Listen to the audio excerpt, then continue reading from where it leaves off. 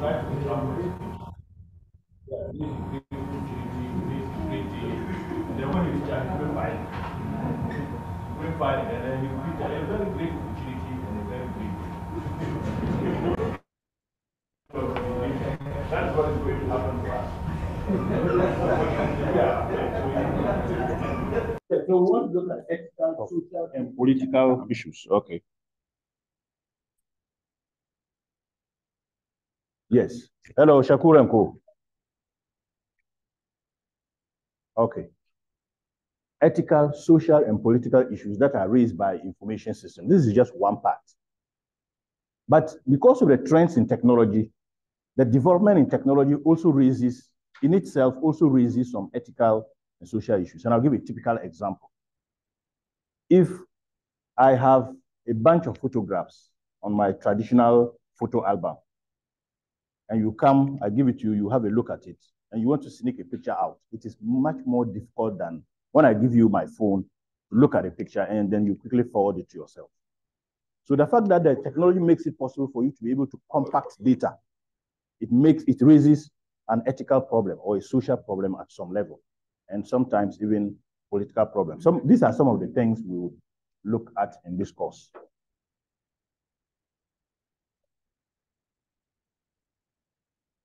Now, there are some specific principles which can be used to guide our ethical decisions. We'll look at some of them, and as a manager, what procedure should we follow to make an ethical decision, not an unethical decision. We'll also try to understand why contemporary information systems technology and the internet poses a challenge to the protection of individual privacy and intellectual property. If you are using an iPhone here, they will always tell you to get music or music tracks on your iPhone, you need to go to iTunes and download it. But people have used third-party applications to be able to have access to music tracks and not necessarily buying it from what? iTunes. Those who compose the songs, they own the property rights. If it is an ebook, a typical example is what happened at the beginning of this course. I indicated that there is a book I'll share with you. But the book is expensive, over $50. I didn't buy it. You are not also buying it. We know some rogue websites that we can go to unethically download books free of charge. It means that I am infringing on the intellectual property of the author. But what is making this possible? Because of the advent of what? The internet. Because usually this particular site, especially the one I'm using, is by some Russians. So we go there and we download. The person has labored to write the book, but we just take it and use it for free. It's haram. Why is this thing? Okay. So we also look at how information systems have affected laws for establishing accountability, liability, and the quality of everyday life. So to start off, I want to use this preamble. We often would refer to an information systems and a society. The moment we are discussing information system, we always want to contextualize it. So if you are looking at IT or information system, for it to be relevant, it must be within the context. So somebody gave an example yesterday about e-levy, and we said, okay, what is the technology? Which context is it? So it is always very important to us. So we say that when technology is introduced into a society or an organization, it will cause a lot of problems, and people will resist it because of changes because of the fact that the technology may not fit the existing job task, the nature of the people, even the nature of the technology itself will cause problems. So we often would say that an organization or a society can be likened to a very calm pond, a pond of water, and the technology can be likened to a pebble or a stone. If you throw a stone or a pebble into a very calm pond of water, what will happen? What would happen? It will create waves. So there's a ripple effect. This ripple effect cannot be suddenly stopped. And technology, when introduced in an organization or society, behaves this way. People, even if you are using the concept we looked at yesterday, social shaping, involving everybody, some people will still resist it. Some tasks may not fit. It will take time for things to be what? To be properly aligned. So in discussing the introduction of technology in organization, we often use the concept of a pond and a pebble. So that when you throw a pebble into a pond, it will cause ripple effects. The effects cannot suddenly be stopped. It will take some time before it settles. This thing is going to cause me a lot of inconvenience. Now, when I use MTN data, how much does it cost? Maybe 1 megabyte. It's not the same as how much it will cost with Vodafone. It's not the same. But if I pay 20, or if I pay, say, 1 CD for a megabyte of data, and you also pay 2 CDs for a megabyte of data, meanwhile, we're just accessing the same content. So why should they charge us differently? There's a concept in information systems we refer to as net neutrality. Don't you think it should be the same? Because it's the same access we want to have, but we are being charged differently. Even within the same company, if you are accessing some particular pages during a particular time of the day, your internet charges are different. So they have cost for midnight bundle, they have cost for peak times and periods that are not peak. In that case, the companies are not being neutral to us because it's the same content I'm going. It's just a matter of maybe convenience. I want to access it, but because of that, you are charging me different. We refer to that as net neutrality. All of us here use Facebook. We also use Google in different respects. The kind of data these particular companies collect of us, even if we look at the fine print, there are so many ways they are violating our privacy, our rights, without we necessarily knowing. In advanced countries like US, they have been invited to face panels and panels and panels just to confirm what they are using, the kind of data or the nature of the data they are collecting and what they are using it for. Look at it in our developing country context. Nobody cares what they use your data for. Even the way, in terms of even net neutrality, the way the telcos are doing to us. When the MTN zone bundle was removed, some people approached MTN and they said, no, it's not our problem. The government said we should do that. And for one reason, the government felt that MTN had a very large, anybody here who works with MTN, they are controlling a large part of the market. And they say it is detrimental to the other telcos. How can they ensure that the others also survive? They should increase their tariffs. If they increase their tariff, maybe people may switch. But I have always been wondering.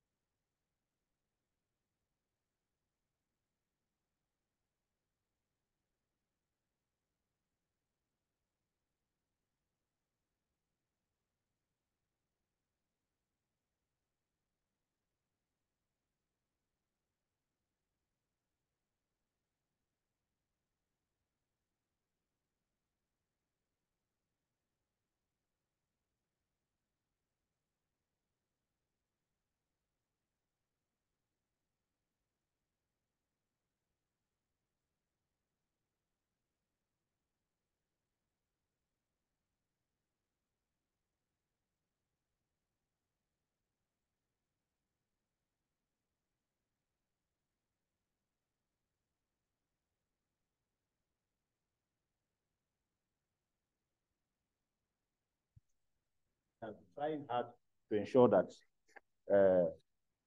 they are trying hard to pay back your money. But in actual fact, they are not doing anything. They are just continuing with the Ponzi scheme they were.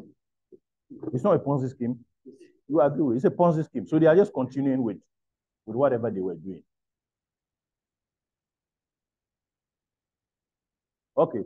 So we said that information system raises ethical questions because they create opportunities for intense social change. Let's look at the way we used to interact. If you needed to talk to a friend about 10 years ago, you probably will go to a communication center if he's far away to make a call, because only a few people could afford the phone. But today, your friends all over the world, you can bring them on a very simple platform and you can interact every minute. So the level of social change, the intensity has changed. For some of us here, if you go to a bend-down boutique to buy an item, you would want to feel the texture of the fabric, wrap the trouser or whatever around your neck to ensure that it fits. Compare this to buying things online. If we compare the way our interactions were to how our interactions are now. Yesterday, we were given an example of a parent who restricts his or her children. Look, the intensity of the interactions the child would have, even locked up in a room with a mobile phone, would be more if the child had what? Had gone out.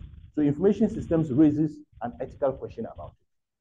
Because what happens is that it also threatens the distribution of power.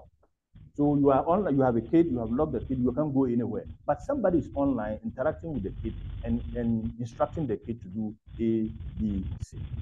Influence online can be more than the physical influence.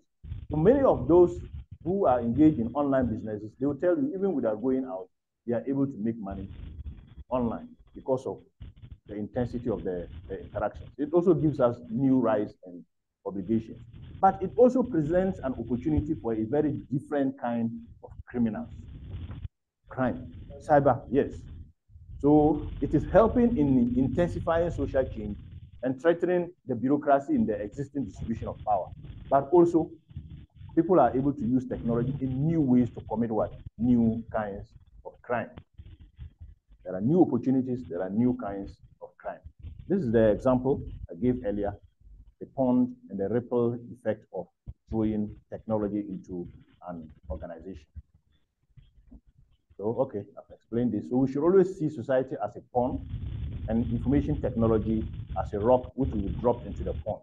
And when we do that, it will create ripple effects of new situations that are not covered by the existing laws. So if we introduce technology in an organization and it creates situations that are not covered by old rules, what will happen?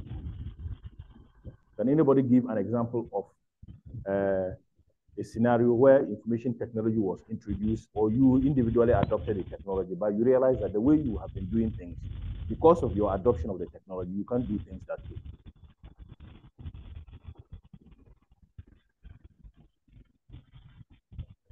Huh?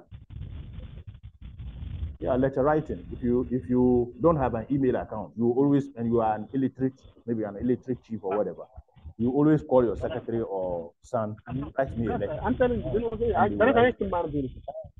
But when you now adopt technology, so with the traditional way of doing things, your privacy, confidentiality will be compromised because you have to dictate everything. But if you adopt the technology, it means that your secretary, in a way, is now going to be what?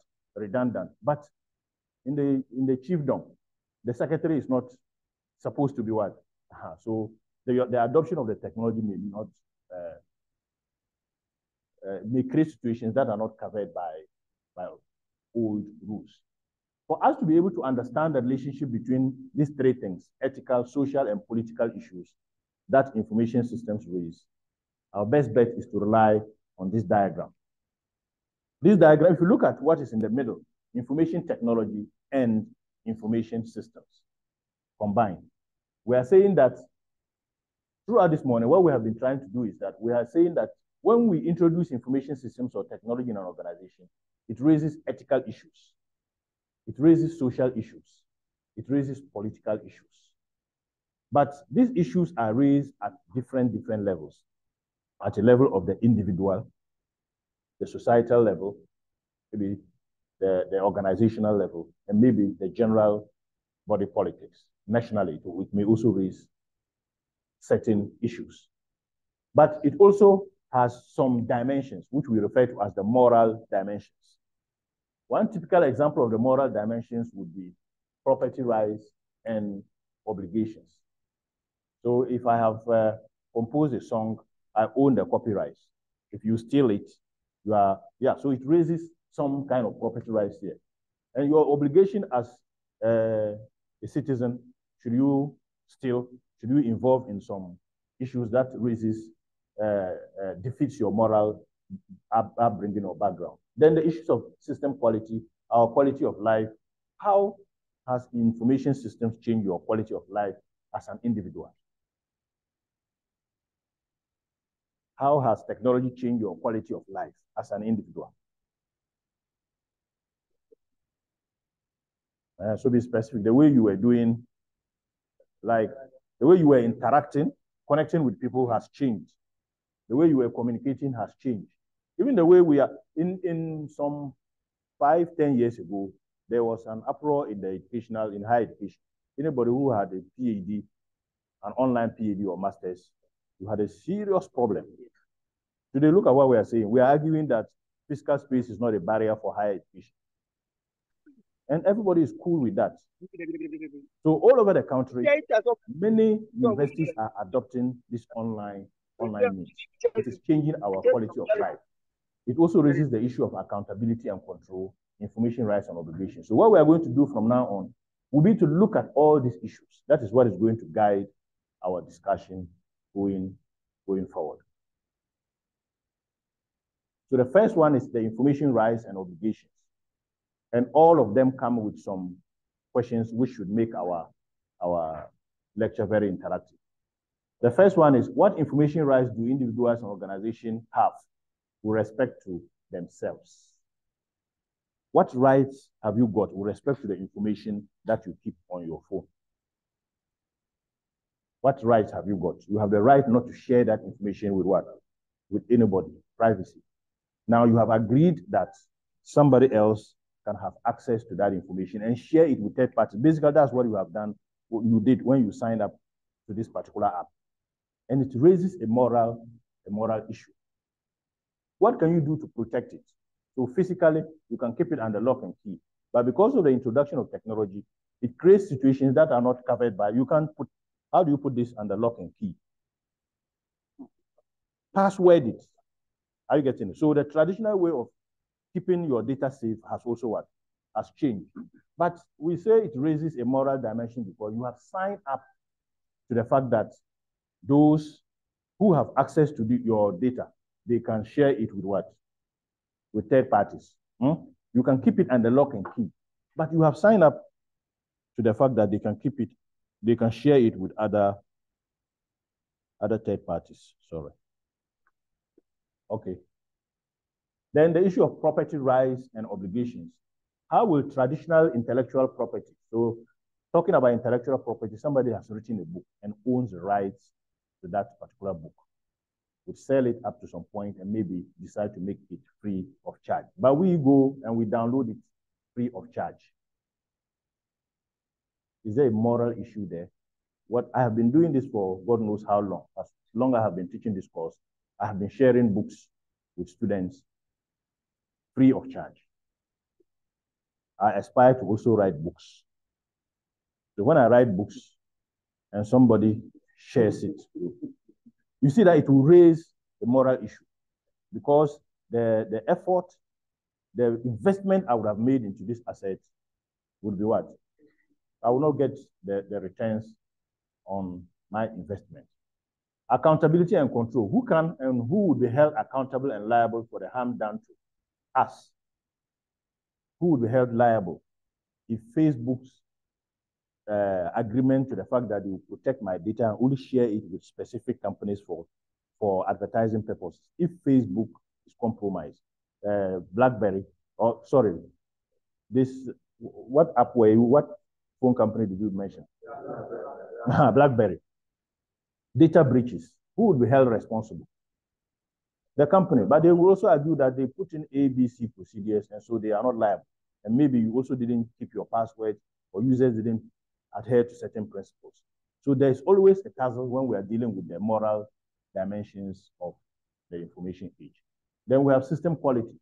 What standards of data and system quality should we demand to protect individual rights and safety of society? So if I am using an app, what features do I need to see to ensure that the quality of this system can be guaranteed, so that when I'm using it, my data will not be compromised? Yes.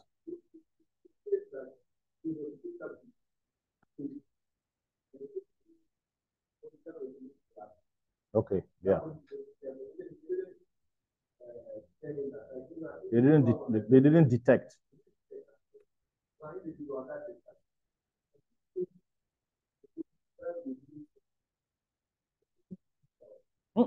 You can't. Can you understand what it's saying? There's a body that regulates, say, Facebook. I get it, and you are the user. So there are three parties here: the regulator, the organization, and the consumer. So you have signed up to this, to the organization, Facebook, and Facebook agrees, oh, they will protect you and whatnot. But because of your laxity in protecting your own passwords and whatnot. Okay. Oh, then Facebook is liable. The organization is what? Is liable. Okay.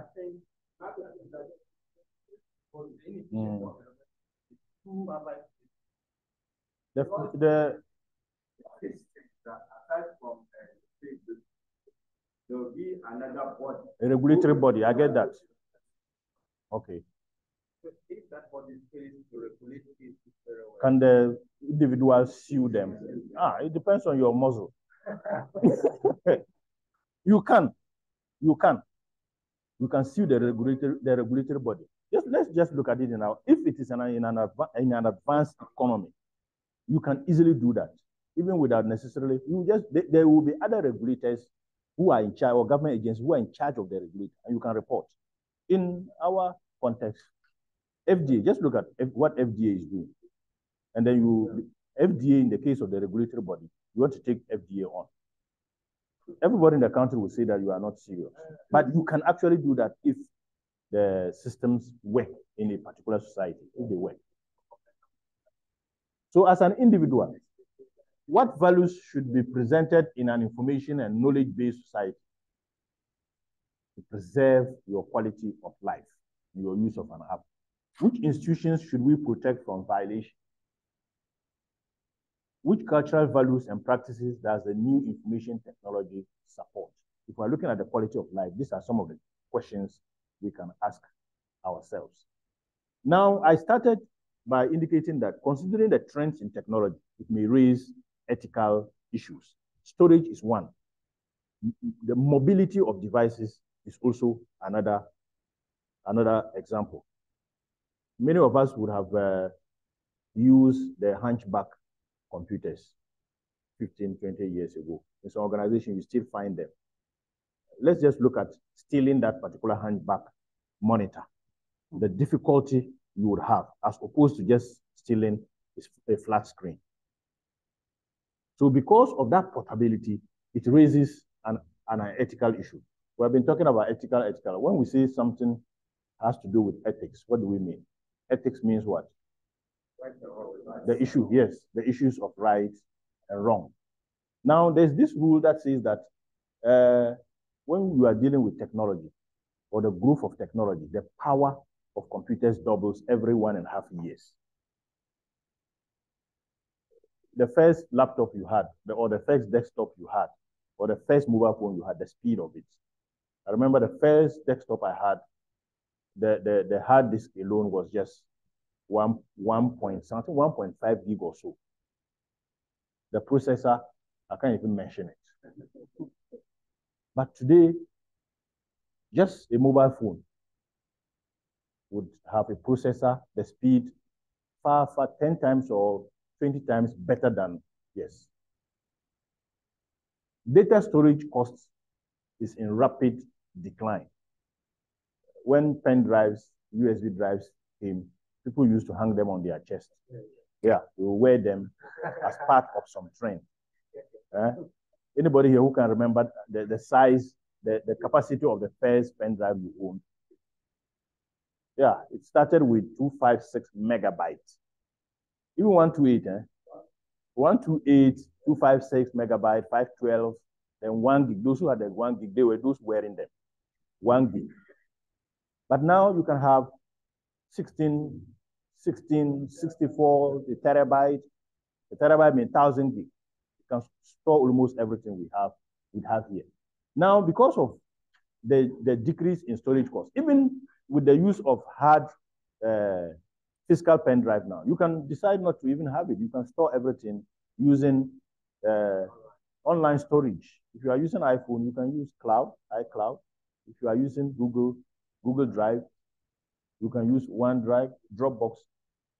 Because of this, even let's just restrict ourselves to the decline in the cost of the physical storage. And you see that it raises ethical issues. You know the big hard drives. We used to carry them in our bags with external drive. Yeah. Somebody stealing that as opposed to somebody just stealing an SD card. Very small. Because of that compatibility, it raises the issues of theft. It's very easy to conduct. Then these days too, technology has made it possible for us to be able to do analysis, advanced analysis. Yesterday we looked at the concept of business intelligence. Yes, the ability for us to rely on data analysis tools to come up with hidden trends in data and unorganized data which is disaggregated. We can come up with some trends in it. There are advances in technology, and it also raises a lot of moral issues. Then networking advances. The way we are able to connect with each other also raises a lot of moral and ethical issues. These days, it is difficult to just, assuming you want to stop somebody from talking to somebody. In those days, you could just say, look, as for these people, we don't interact with them. They are cycles, don't go there. If you try to restrict a child from such interactions, you can just connect with people on Facebook, Twitter, and many, many other social. And yesterday, we gave the example of physically stopping people from hookup, as opposed to you rather trying to change their conscience so that they won't engage in that activity. Otherwise, they can just be in their rooms, sign up to apps like Tinder and many other apps, and then they will do whatever they want to do and even make more money as compared to if they were to come and stand by the roadside. Mobile device growth and its impact. It is because of mobile device growth that has enabled activities like mobile payment services. I know one big man who always maintained that he has no mobile money account. Why? Because he feels that it raises some moral issues. When people come asking for money, he can no longer say, I don't have. They will say, oh, send it to me by mobile money. And he says, he always maintains that he doesn't operate a mobile money account. Now, one other important thing in terms of, we're tying this particular point to the third one, data analysis advances. If you go to a shop to buy an item, I'm not sure if any of the shops around here, they do that. A shop can give you a card, they can ask you to sign up for a shop card. Malcolm does that. But I'm not sure it will explain quite well what I want to say. When you use the card, you get a discount, right? Are you aware that they are able to store your purchases, the history of your purchases? So it means that they can tell your buying behavior. They can predict your buying behavior. For them, I think the import of them giving you the card is to give you the discount. But they could go to engage in some advanced data analysis techniques to predict your buying behavior. So you come to the shop, you have a card, and they realize that when you buy a particular product, you buy another product together. Now, if they analyze their data and they realize that most often when people buy this item A, they also buy item B. But you see that Malcolm, they have a ground floor and an upper floor. Item A is on the ground floor, item B is on the upper floor. Because of advances in technology, they may be able to predict that, well, people always buy this together. So there's no point in shelving. The decision to shelve items or arrange items would have to be shaped by the advances in what? In the data analysis. So they will now say that for customers' convenience, and because of the evidence presented to us by the data, let's now bring the items that are upstairs closer to the ones that are.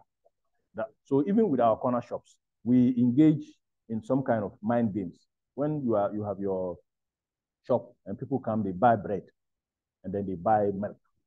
So when the bread is just usually at the entrance, the counter, and then they are looking for milk, and you see it's at the back. They go to the bank and they say, "Where is it? Where is it?" And you see them maybe either puffing or making some remarks. Then you realize that, look, to ensure customer convenience, bread, milk, it goes together. Tea is also there.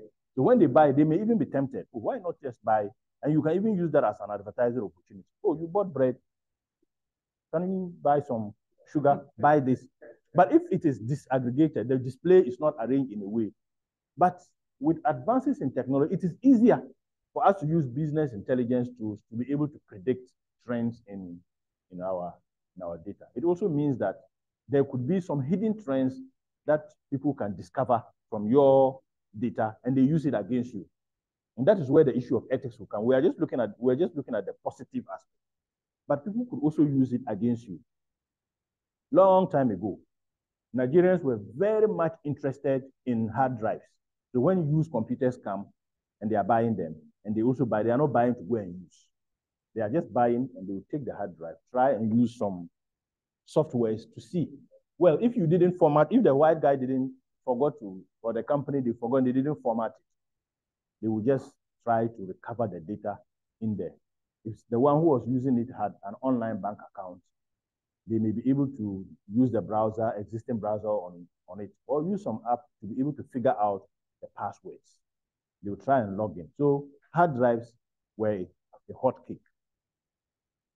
So it raises ethical issues there. And data and advances in data analysis techniques is also used in an advanced way to track criminals. To track criminals. If you have been into documentary, it will not amaze you how US used data to be able to track down Osama bin Laden. Yeah, just a phone call, they were able to trace and know exactly where he is. So we are saying that when we have large amounts of data, we can use advanced data analysis techniques to figure out some non-obvious relationship. And we are saying these trends are non-obvious because the human mind is not able to do that analysis and come up with that. So profiling, non-obvious relationship awareness, or NORA, basically refers to combining data from multiple sources to find hidden connections or trends that might help identify criminal behavior. So even when you are no longer interested in using your old phone, the best is not just to dash it, give it out to somebody. You have to make sure that every little bit of information that is there should be what? To be deleted. To be deleted. Many marriages, many relationships, people have been robbed just because they sent their mobile phones to a repair shop. Yes, they sent it to a repair shop. So a typical example of an obvious relationship awareness is this. Somebody can be a criminal and the police may put the person on a watch list. So the watch list, because the police service or the security service, they are sharing data with the airports. If the criminal goes to the airport with the passport to leave the country, they will be able to access that database, and maybe an alert will be triggered and they will be able to get that person. Then we also have incident and arrest systems.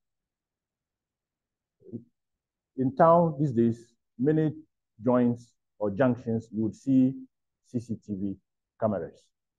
Yeah. The CCTV cameras can be linked to a database. There's a control center.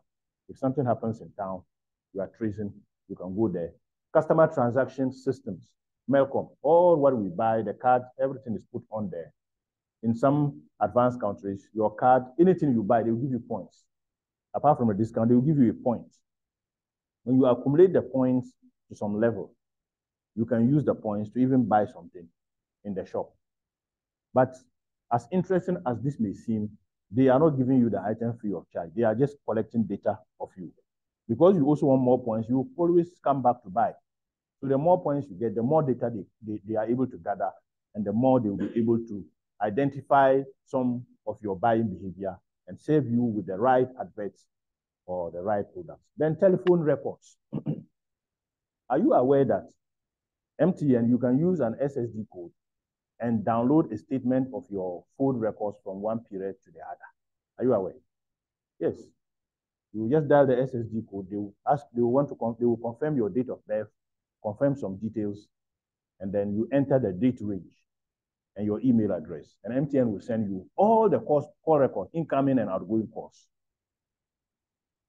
So if I want to track the late night calls you have been making, and I have access to your phone, I don't need to hurriedly try to use the call records on your phone to find using Truecaller to find who you have called. I will just enter it. I know your date of birth, of course, we know each other. I know your email address, but I won't use that email address. I'll just put in my email address and put the phone down. 5 minutes, I get an attachment, several pages, all the calls you have made.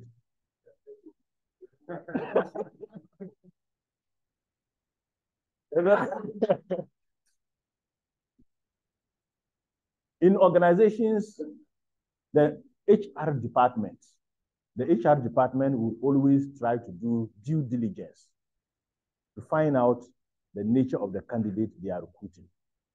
Yes, you call the referees, they will try to trace your work history, your employees, what has happened over the years. Assuming there was a centralized database that the organizations have to subscribe to, they can just enter your date of birth and all your work history will be there. So all of this can be aggregated in a way so that trends that would have been very much hidden can be made obvious for decision making. So assuming you are a manager, you are confronted with an ethical dilemma.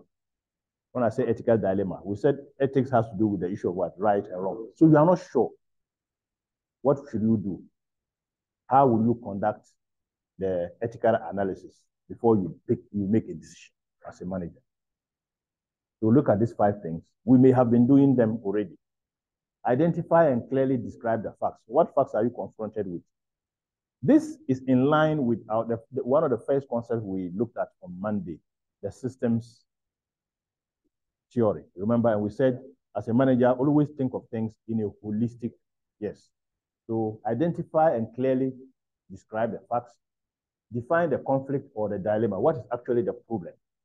Define the conflict or dilemma and identify them. You prioritize them in terms of higher order values. Then who is affected? Yes. So they tell you, A and B, he has said this about you, and then you say, write a query or sack him. There are a lot of stakeholders engaged here. Work may come to a standstill. Maybe this guy you are going to get fired. All the password, all the stuff in your organization, he handles them. He leaves, your systems are compromised. Identify the options that you can reasonably take so that the effect would be. Remember, you would have defined the conflict and prioritize them. Then you identify who is affected, and then the options will be based on what? The higher order values you have placed on them.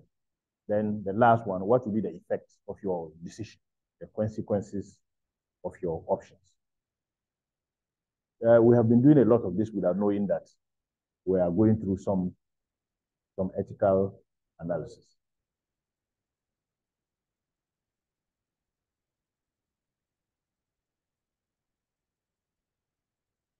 Okay. Apart from the 5-step process to conduct ethical analysis, there are also some principles that should always guide our ethical behavior. Some of these principles are everyday principles. They are everyday principles. One of One is the golden rule. The golden rule is that you should do things to others, yeah, as you have them do it to you. And I keep using this example. I give you my phone to look at a picture. Look at the picture and give me back my phone. Don't scroll left and don't scroll right. Just look. Yes.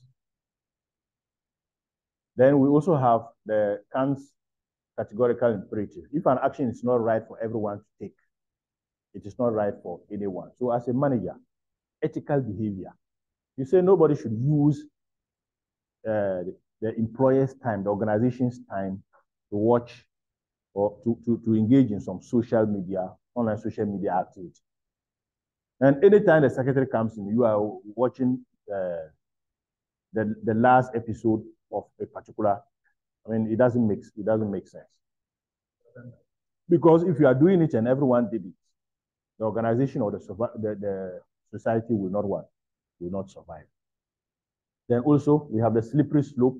If an action cannot be taken repeatedly, it is not right to take at all. If you have been compromising an organization's information system for your personal gain, anytime they are going to make payments, you and the IT guy, you have configured the system in such a way that one CD is deducted from somebody and sent somewhere. Yeah, you cannot be doing it. You cannot be doing that. And I honestly believe that, I don't have the evidence, but I believe within me that some banks, microfinance institutions, and maybe even the telecos, they have a way of taking some peanuts from us without we knowing. And because of the way the regulatory authorities are, they don't even have the systems to be able to detect. Many a time we complain that it's happening at Access Bank. So let's be careful about mentioning the IT manager, the passwords. He was transferring it. Wow. An individual was doing it. Wow. The staff, not a teller, the IT guy. The teller wouldn't have that access and the capacity to be able to do that. Yes, so you can imagine even 50 pesos. When was the last time you took your bank statement from your bank? Nobody takes a bank statement. So even when you get an alert that one CD has been deducted, one CD is even 5 CDs has been, you won't go to the bank to find out. But those of us, we get it. Yes, so assuming somebody does that to 1,000 customers on a daily basis. Yes. So there may be more than once in the system than we can imagine. Yes. Then there's a principle of utilitarianism. Take the action that achieves the higher or greater value. Remember that when we are doing ethical analysis, we have to prioritize in terms of the higher order values. It is based on what? This utility principle. The opposite of the utility principle is the risk aversion principle. You do things that will bring you the least harm. Okay, all of this, we know them in daily lives to guide. The Nigerians will tell you that if you have traveled to a different place, they will always tell you that there's no free lunch, especially in London. They will tell you there's no free lunch in London. So they accommodate you, give you all the courtesies, and you think, oh, these guys are nice and all that. Ghanaians do that a lot too.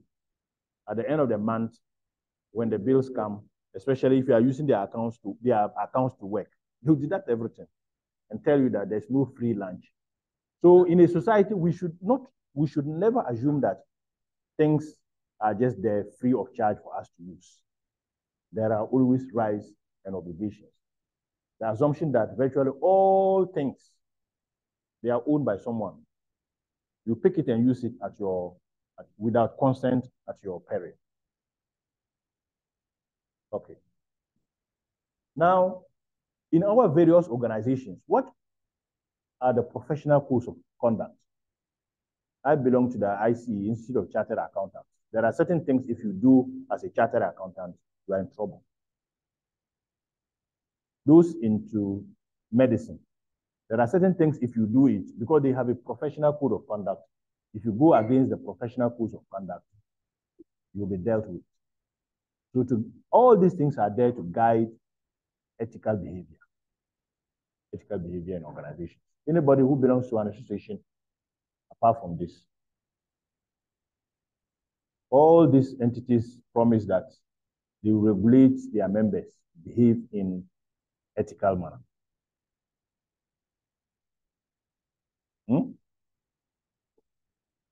It's not. It's not true. Ghana Medical Association, there are certain things, if you do, they will delist you.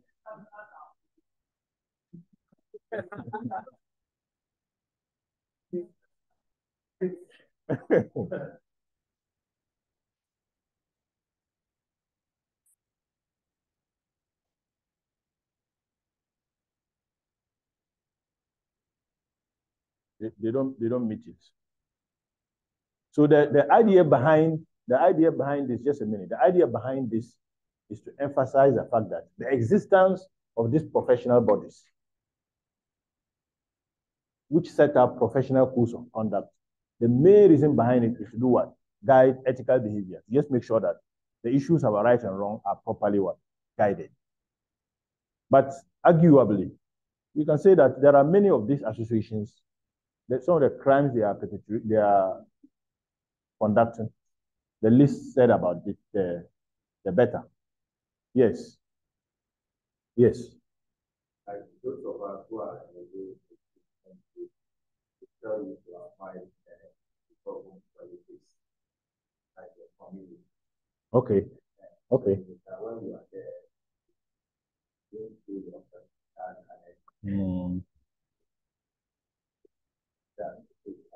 their code of conduct here. Yes. As for now, I will refer to you as academics. As academics, when you are doing an assignment, I think the first day I mentioned it, don't go and use artificial intelligence to do your work. It's just an example of a code of conduct. It's an example of a code of conduct. So using that particular technology, the ethical issues it raises, the assignment I gave out, are you aware that if you just go step by step, each guideline and put it into a language management tool like ChatGPT, BAD, it will answer all the questions for you. Are you aware? It will answer everything for you. What ethical issues are raised by that? Okay, plagiarism. Plagiarism. Okay. The issue, AI has also generated a lot of controversy in terms of we classifying what AI has been able to generate for us as plagiarism. Who are you copying from?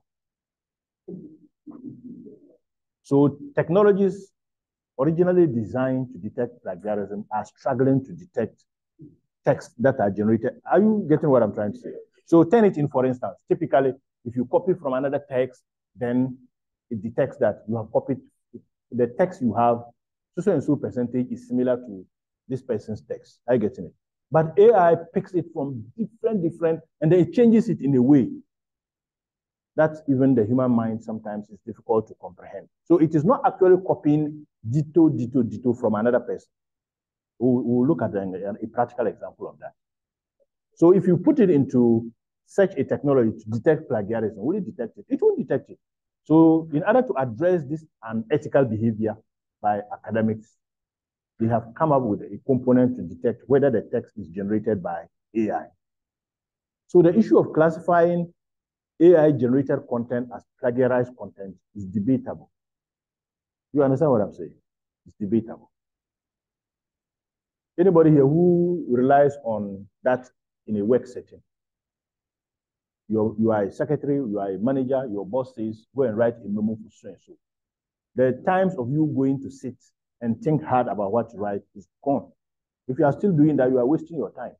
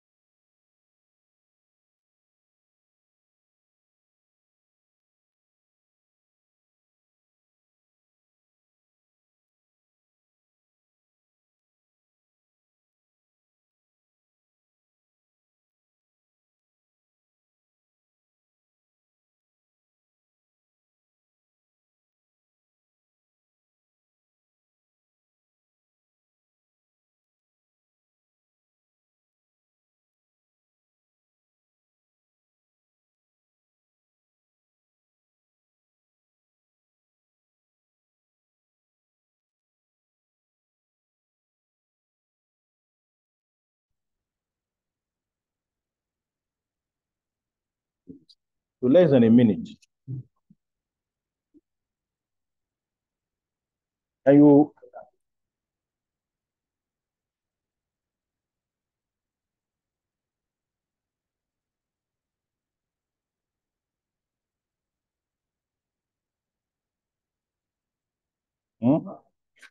that's the name. On your mobile phone, you can do that. This is long. We won't go through that. But this is just an example of, could be an example, a perfect example of an ethical behavior, especially if it is in an academic setting. So these days, this is what happens. And I want you to know for a reason. When we allocate you a supervisor and you are supposed to write your thesis, and you go and somebody says, you don't have time, I'll do it for you and charge you 2,000. He's going to rely on this. So your supervisor says, so it doesn't matter the topic. This thing will write the dissertation for you. It will write a full dissertation. Your supervisor will say, go and bring chapter 1 or proposal. The contractor will put it there, each section. So it depends on, so what we say is that you see the message he put here. The message is called a prompt. So he'll be giving the prompt bit by bit. So you can give, so if you look at the way the term paper is structured, you can just say it should write the introduction. Include so and so in the introduction. And it will write the introduction, 1 page. So you copy and go and put. Write background. Think of a problem and write the problem for me. Then the next one, you say, identify a technology that addresses that problem. It will write, and you'll be copying and put. So if it is a thesis or dissertation or whatever, the moment the topic is concluded, this can write the introduction. It can identify the problem. It will give you the objectives. It will give you the questions, significance, everything. So that person who is going to collect your money will do this. If your supervisor is somebody who is not technologically literate, he will say, wow. But what we are going to do in this course is that when we allocate you supervisors, we will give each of you a Turnitin account. That even if you have given your work to a contractor and the contractor brings it back, you will put it inside and it will detect. Are you getting it? So the university has also paid for this software to detect cheaters. Yes. So this is academic. Now, our topic is not really necessarily about concentrating on academia. Your work environment. How do you rely on technology to improve it in an ethical way? So memo. Muda, write a memo for us. Where do you work? Anybody who wants to write a memo for leave memo? Your English is not so good. Write a memo to HR manager asking for a 1-month leave to undertake my sandwich program in UDS from 21st August to October 2nd.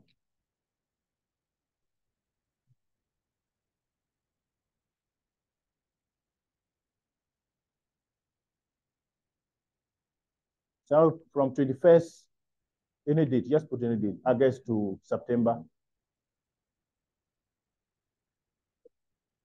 The 20th September. So HR money, okay. So give it another prompt. Explain how important this course is to my growth and the benefit of the organization.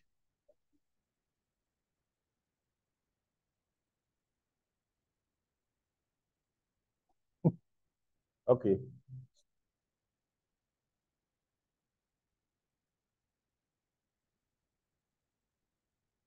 Stanbic, write a memo to HR manager of my organization.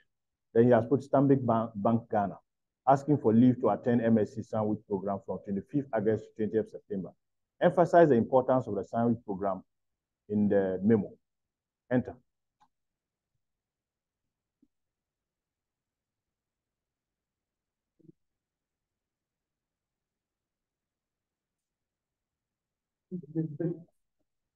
Okay, so look carefully. It says your name. your employer ID, your department, Stanbic Bank Ghana, date. Then 2, HR manager, HR manager's name, HR manager, Stanbic Bank Ghana, HR manager's email. You put it there. Then it says subject, because it understands that a memo must have what? So subject, request for leave to attend MSc Sandwich program. Dear HR manager, then you put the name there. I hope this message finds you well.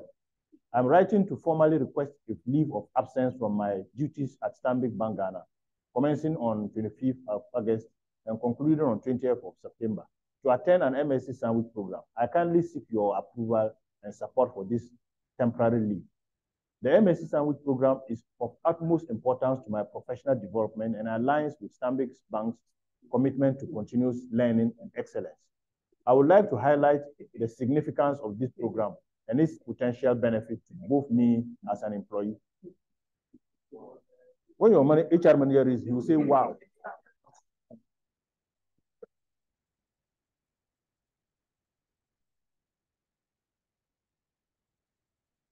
Yeah.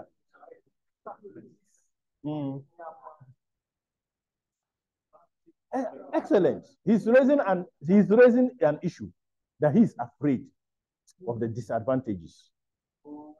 Look, this is a free version. There's a paid version, $20 a month. And what it can do is mind-boggling. I'm telling you that if you pay the $20 a month, what you can do with it is mind-boggling. Even presentations, PowerPoints, videos. So on TikTok, have you been seeing people sharing videos and there's a graphic representation of somebody talking? They didn't sit to design it. They just ask a tool like this to do it. So what they do is they look for wise sayings. Give me 20 wise sayings of so and so, and then they will list it. And then if it's a paid version, they can ask the chatbot to do it using those wise sayings in a video. And the video should be of an old man, an old woman, somebody. And then it will do it. It will save the videos and come to it. So they use that to do what? To make money by relying on what?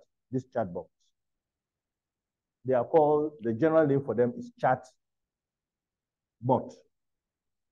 Generally, they are chat bots. We all know chat. A bot is a robotic technology. So if you, any question, I'll give you an experience of how I have finally used this with my kids. They gave them an assignment, JHS, and they were asking me, I can't remember exactly what it was. And they said they took my phone to Google. And I said, and they weren't getting the answer. And I said, okay, let's use this. So I opened it and we put it there. And they said, but what is that? The answer is writing. And I said, yes. Then it wrote out there. And I said, go and copy. And leave me alone because I didn't actually want it. I said, go take it and go and copy. And they went and copied and came back. Then I was just playing it further playing it with them. And I said, so and so doesn't like to wash dishes. Can you suggest how I can deal with this? My 11-year-old daughter who doesn't like to wash dishes, to wash clothes, how do I deal with it? And it gave examples of how I could deal with it. And I indicated that, in fact, I would prefer to cane her. And then the chat changed from this color to red and said that ChatGPT doesn't tolerate the abuse of. So this one is a mind on its own. That's why it's called artificial. Then it says it doesn't tolerate it. I got a bit scared because it was raising an ethical issue there. You know, some of these things can report you because before you use it, you have to log in. So I was like, they may say that this account I'm abusing children. So I quickly stopped the chat. So even when you are bored, you can engage in a chat with this in any area. So I have a question, maybe a religious question, Islam, Christianity. Instead of asking a pastor, I just ask it. What is your view on so and so hadith? It will bring it, quote the Quran, bring different kinds of hadiths, but there is a problem. It is not 100% right because it is what? Artificial. It It is artificial. So people have devised means to query it further. When you give it the prompt, you ask it, can you confirm that you understand my question? Muda, just type it. Can you confirm you understand the memo you have written?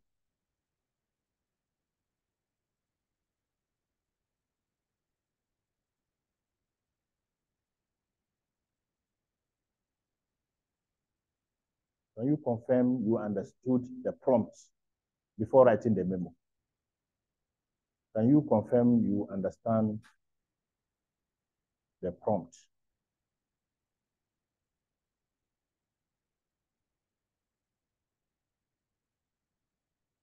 Before writing the memo, yeah, enter.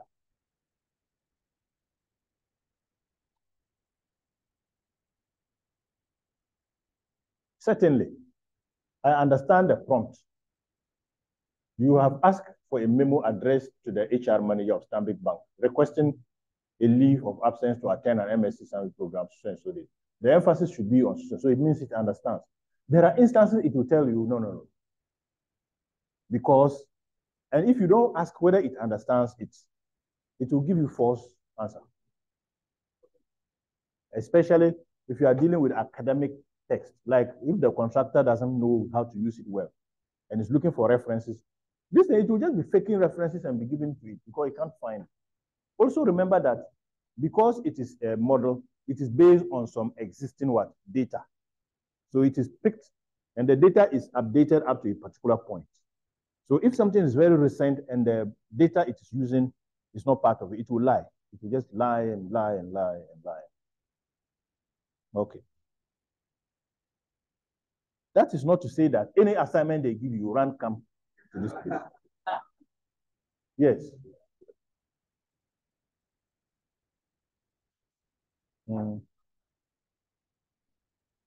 AI, yeah. Okay, see. Another app. So it's inbuilt. Yeah. So yes, so if you have the paid versions, some plugins can be integrated with your WhatsApp. And as you are even chatting with somebody, you could be chatting with somebody, time will come, you could be sending somebody a message and he will be sleeping, but the phone will be what? The phone will be responding to your messages. Because of the previous messages, the phone will just respond to them. In a work environment, I highly encourage you explore this, especially when it comes to writing your report. You have undertaken an activity in your organization. You can just draft the report, skeletal, points, or minutes of meetings. You are in a meeting, your boss says, right, you should take the minutes today from this person. Just highlight the points. And when you go and sit down in the comfort of your room, just say, write the minutes of the meeting. These are the points. You'll be amazed at the grammar you write for you. Last week, a colleague of mine had a meeting, and we supported him to use some other tools apart from this. And then later, when he finished the meeting, he came back and told me that, oh, don't shine here. Oh. Yes. And a lot of managers don't know this. A lot of secretaries don't know this. In fact, if you have a secretary and you are conversant with this, your secretary will never write your memo again. Yes, your secretary, you will always write and say, print this. You just write and say, because you just enter what you want to do, the instruction, and it will be drafted. You copy and put it into Word. Email to the secretary. Can you put it on letterhead? Then it won't be long. People in the organization will say that, oh, manager is on another level. And I think it is important for us when we go back to work after this program or even after this session, people should start seeing that you have gone back to school. These petty things. Yes. Yes. And I always tell people, look, this is a secret. Don't tell them you are using this one. They will say, and you know our setting. They won't applaud you for learning this and telling them. Anytime you now write a beautiful memo or report, they will now say, what do my but you didn't also know. So sometimes you don't expose everything. They'll tell you, how did you do it? And say, oh, I just used Word. Meanwhile, you know that you didn't use Word. Yes, I'm coming back to a point you raised about the dangers of relying on these technologies. About the dangers of writing or using, depending so much on these technologies. And this is just one. There is a competition out there between tech companies to come up with the best one. Every day. Every day. So, to the extent that even if you are going to write your dissertation and you have gone to the library, you have access to the UDS resources, and you have downloaded several articles, 15 pages, 10 pages, 15 pages. There are platforms you can just drag the PDF and put it inside and say, summarize it. And it will summarize it into maybe half a page. It will summarize it to half a page. If you pick the half a page here, pick the half a page here, and you put it in this and say, make sure this is what? Coherent or consistent. It will join it. We are interested in letting you know this because it won't be long. The contractors who write thesis for people, they will come here. They will come and pretend as if they are also part of you, and they will sit in after break. They will start interacting with you. So, hey, so this time, this is how we're going to do it. Oh, we have been doing this. They will let us, the lecturers, know. We have been doing this, and we can do it for you because, and then you will fall for it. 2005, 3000, 2005. So they will go and rely on these things. If you do that, we will catch you. That one there. We will be able to detect.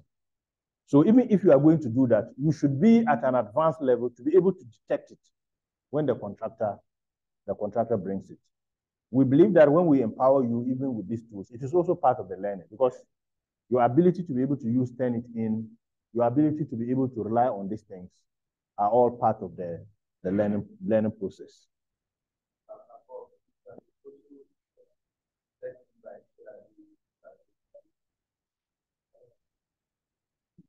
He's taking it to another level. That you can also let it write.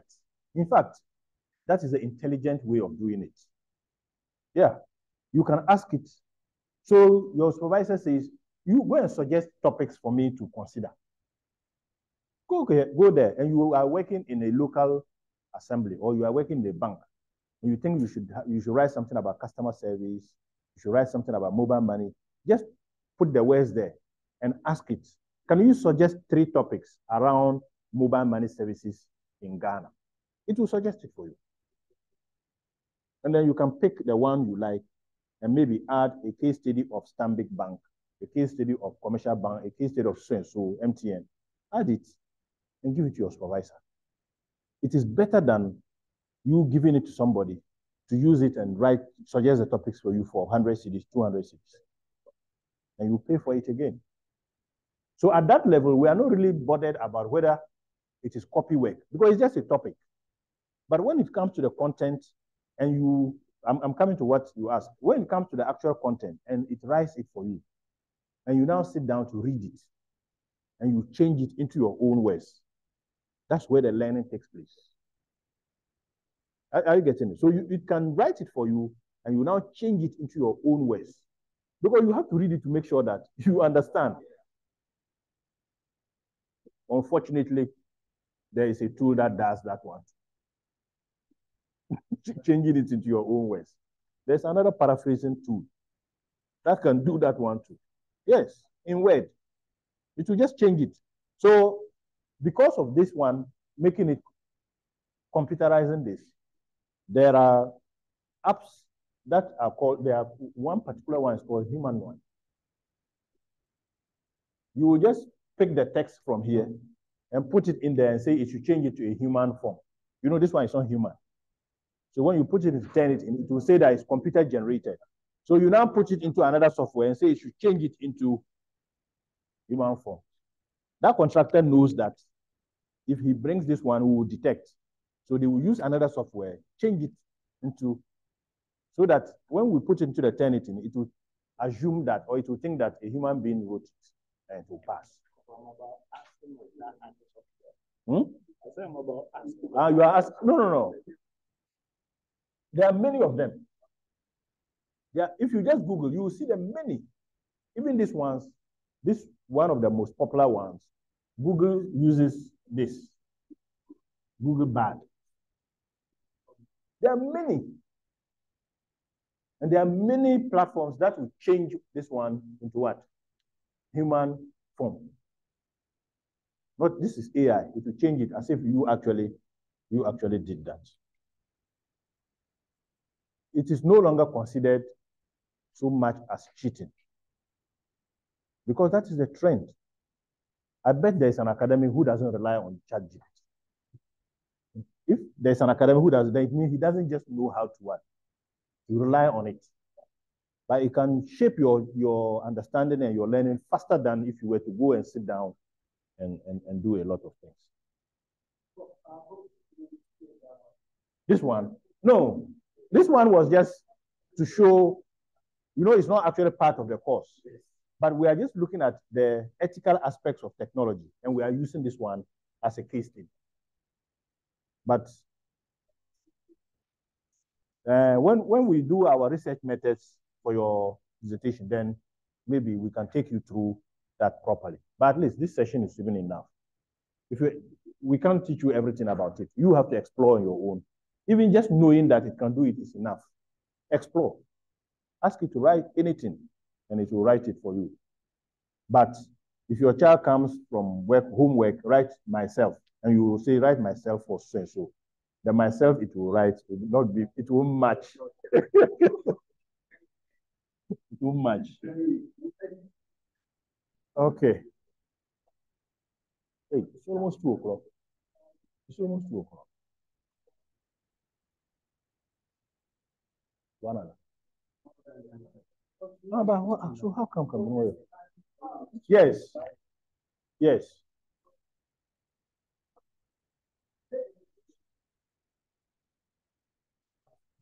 This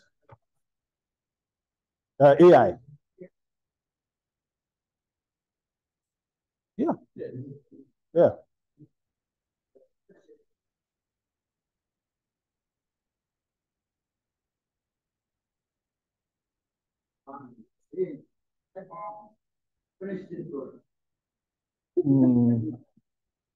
Okay. Okay.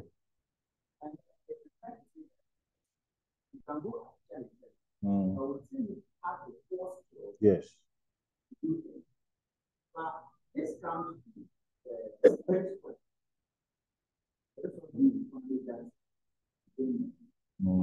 Encouraged.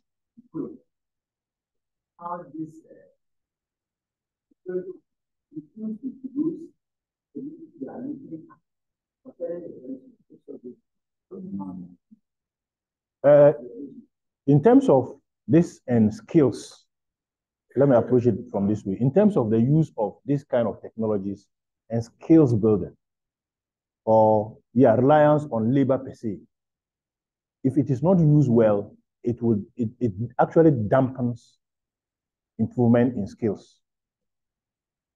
If it is over relied on, it will dampen your writing skills. So it means that if you are an academic or a student and you rely so much on AI, in fact, on your own, you will not be able to construct a proper sentence. Are you getting it? But if you are the type of student or the type of worker who understands the fact that I need ideas from this to be able to actually move or develop further ideas. Initial ideas, very important. And for me, that's what I use it for. When I'm struggling with thinking through something, then I ask for ideas from it. But doing the work should be conserved. I should be the one doing the work. But the leads, that's why I indicated that, for instance, if you are asked to bring topics, that thought generating process is very difficult because the topic is going to shape the rest of your trimester, the project work. And it's good that you think through it carefully. So you may be thinking about concepts. How are you going to relate them? Difficult for you. So you ask for ideas. Then when the topics are given, you are able to shape it in a way. But if I do that and I wait, because ChatGPT wrote the topic for me, and I go back and let it write everything, I pick everything, take it into another app to humanize it. What have I learned? Learning will be zero. So you finish the program, the skill set you were supposed to actually get out of the program, you have got nothing. So in the economy, if you look at it from one breath, you may have been productive during your MSc, but when you go back to the workplace, productivity is actually going to be what? Dampened. So it depends on the way you use it, and you have to use it very carefully. You can be heavily relying on this, and people will not know that that's what you are using. But anytime there's an idea, you are on point. They ask you to speak to it, you can speak to it. So you are going for a meeting or a workshop, and the workshop is around some themes. You can ask ChatGPT to tell you the trendy or contemporary issues that are being discussed with respect to that theme. So it will tell you the recent things. So you arm yourself with that. So when you go and they ask for ideas, you raise up your hand. You have points to explain. That will distinguish you from your colleagues. But if they say write a paper and you go and let ChatGPT write the whole paper and you go and submit, that is where the problem is. So it depends on how you use it. But the control of its use is not there, especially in a workplace environment. In academia, the control is the turn it in or the technology to detect. But in a workplace environment, it's not there. So I think that banner that said that ChatGPT complete this building was to start or engineer some thought process that it is not everything that technology can do, because ChatGPT cannot complete a building. Are you getting it? It was just supposed to well, yeah, 3D, yeah, printing. No, even apart from that, printing. There are these large-scale printers that can be used to print even a car. So even apart from manufacturing the bits and pieces, they'll just use AI, generate a particular model of a car, get the materials, and get a printer. Somebody in Muda, your man, he printed a cap for me.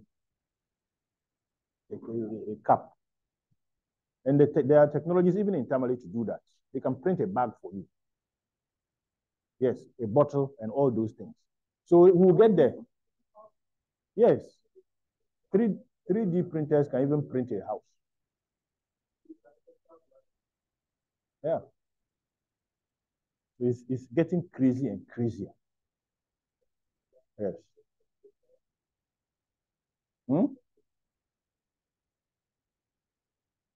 So the assignment, just use it to guide you. Just use it to guide you. Okay. So for this is one of my favorite case study areas, especially for this particular class. A case study on ethical use of AI. And then you answer. You read and answer in an exam. Any question? Tomorrow is Friday. I think we should have a break tomorrow.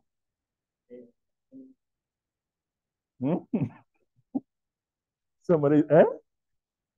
Yeah, so I'll come tomorrow. So we'll meet on Monday.